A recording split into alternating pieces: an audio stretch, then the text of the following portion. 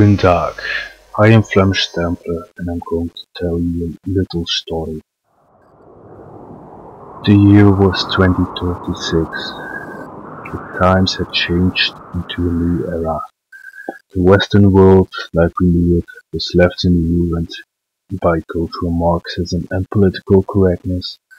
Many cheered it on but did not know this infection would poison their youth minds.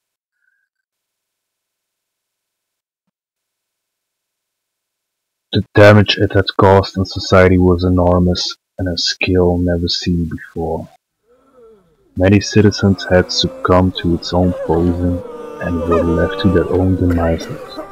The prosperous society we once thrived in had fallen.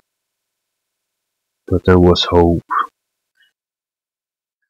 Among the midst of all these chaos, there was a new force growing. Few men had gathered around and combined their knowledge for the sake of mankind. This was the start of something new. This was the start of mgtow. They started to create new ways of procreation. They came up with the artificial womb. On top of this state, eggcell research to cope with the dried up ovaries epidemic. They created new ways to free men of this poisoned society. Second, they found a replacement for a female presence and pleasures in their lives. So this is how they developed a female bot companion. Men were started to get used to the idea of not needing a biological woman. They even went further and opened some gentlemen's club where these bots were put to work.